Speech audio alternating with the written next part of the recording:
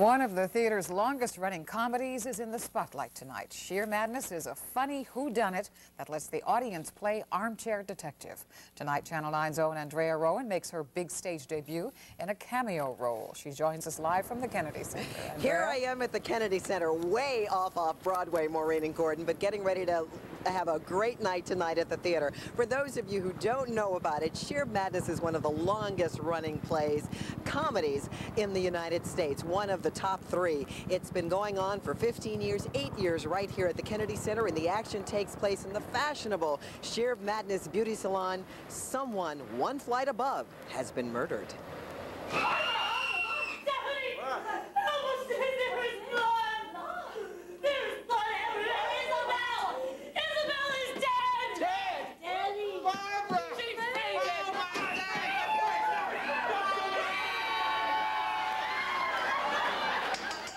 What's really fun about this show is the audience gets to tell you who done it. It's one of the first interactive plays anywhere, and that's one of the reasons why it's such a success.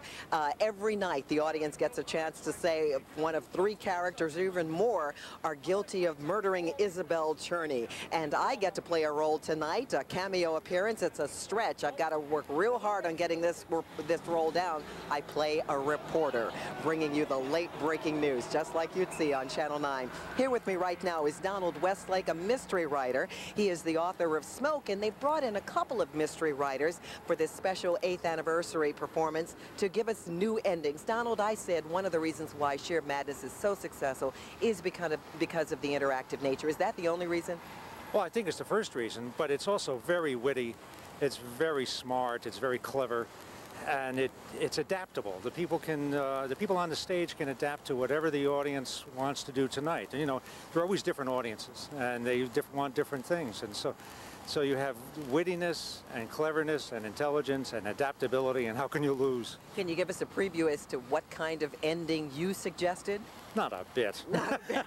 That's a good mystery writer for you. Again, Donald Westlake, author of Smoke. His book is in bookstores right now, and he would like you to go out and get that. Whodunit. Again, I'm going to be on stage, the top of the second act, giving you the late-breaking news on the murder of concert pianist Isabel Cherney. Shear Madness is here at the Kennedy Center. While Doug can't tell you how long the beautiful weather is going to last, we can say that this show will be going on at the Kennedy Center until the audience says, cut.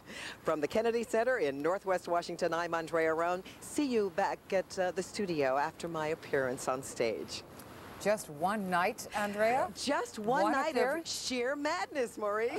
So you've been trying for this part for 8 years, is that Well, you right? know, I have been rehearsing. You've seen me do dance numbers with 42nd Street, and I've talked to everybody. Finally, I get my break. Okay, and our thanks to Mr. Westlake. Hometown girl makes good. There it is.